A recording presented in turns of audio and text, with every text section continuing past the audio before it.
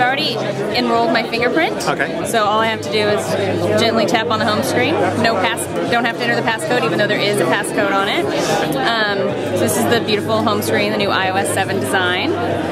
What would you like me to demo? Oh, can you show us the camera? Sure. Yep. This is the new camera UI, and you'll see we now can very easily swipe through all the different camera modes. This is the new Slo-Mo Mode. So let's see if we can get someone to wave for us. You want to be our? Want to do a little wave and I'll capture? As fast as I can. That works. Perfect. A little demo of Slo-Mo. So we go into the camera roll, and you can see now. So you can see it's kind of selected a section of the video that will be slow-mo, and you'll see there it goes, slow-mo, and then it speeds back up. Let me also show you burst mode. So you can swipe to the still. You want to do another little demo for me? Just doing Sorry? Just taking a picture. Let's see. Okay, so how about do I need to move again? Do the wave again. That worked. So we take a bunch of, there you go. So what I did was I just held the shutter button down, and we'll go into camera mode again. Oh, that's the camera roll in. So actually this is so you can see I took 18 shots in the burst mode. You go into favorites. We've actually pre-selected the one that was the best picture for you. So you can touch that, you select done, and then if you go back into your camera roll, you can see that it saved the one I selected here. It also saved the originals if you want to keep them, but you can always select them and delete them again.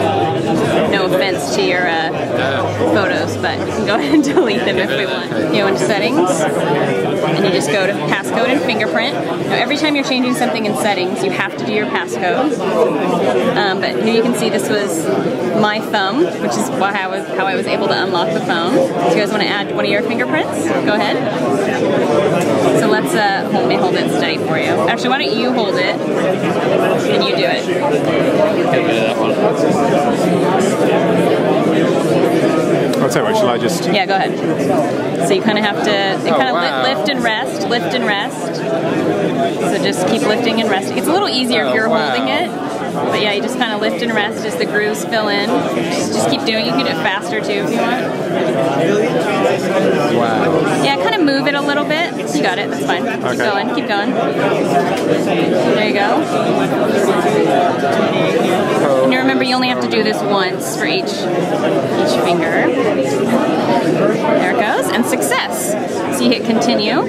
So now my thumb is enrolled, and what's your name? Chris. So we can change. So different things. So you have different thumb. fingerprints on the same phone. That's right. You can have up to 5. So if you wanted one of your kids to enroll their fingerprint to unlock the phone and play with it, you can have up to 5 fingerprints. And will it have different settings? No, it won't. Yet?